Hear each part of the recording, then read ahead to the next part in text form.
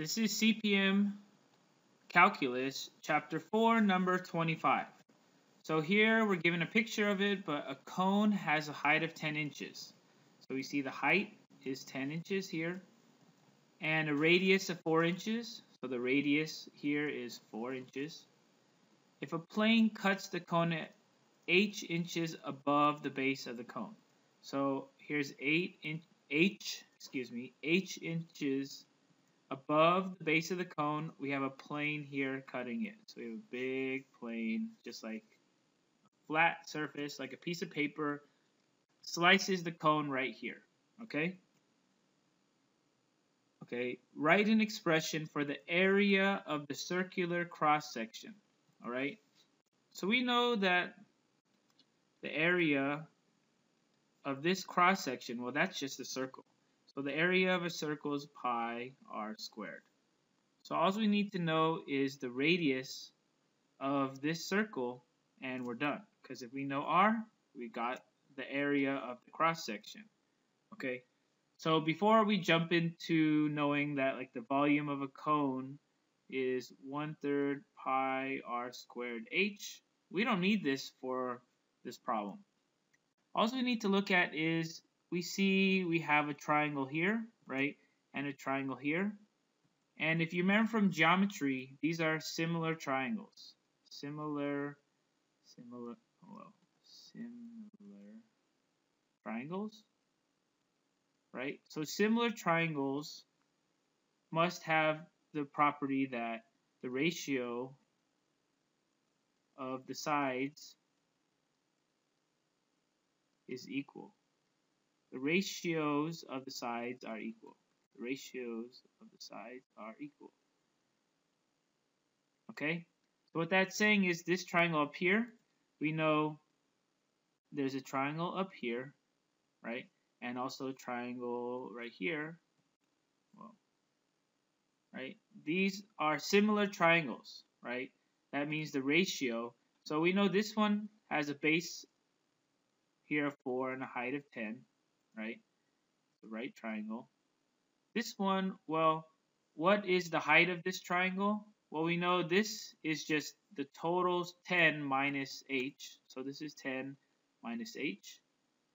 And we don't know this side. Let's just call it, I don't know, r, because r is this length, okay?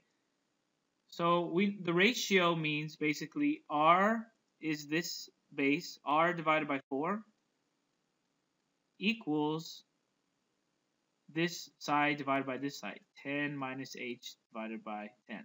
So this is what similar triangles allows us to do.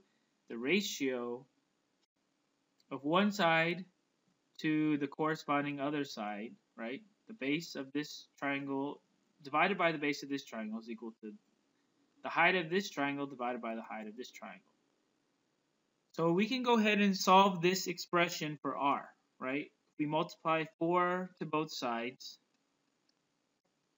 These cancel out, and we're left with r is equal to 10 minus h in parentheses, because this would have to distribute, times 4 over 10. And we can simplify this.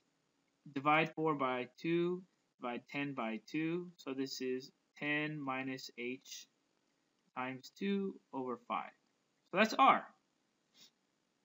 R is given now to us here, so we can plug it in.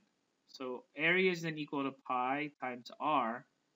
R we know is 10 minus h times 2 divided by 5 squared. Right? I'm just plugging in r over here. This is equal to pi. Now we're just simplifying this. Squaring these, we know the square goes to every term. So it's 10 minus h squared times 2 squared over 5 squared. Simplifying that, well, 2 times 2 is 4, and I can put that in the front. So it's 4 pi, okay, because remember that's over 1, times 10 minus h squared. 5 squared is 25, okay?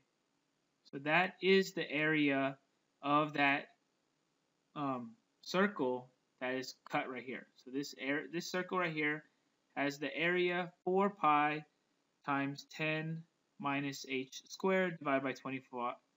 And we know area is units squared. Okay? So that's how you do this problem.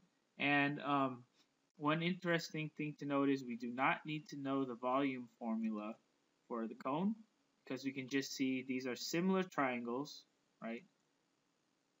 And that means the ratios of all the sides are equal. We could find the radius from that. All right. So this is the end of CPM Calculus Chapter 4, number 25.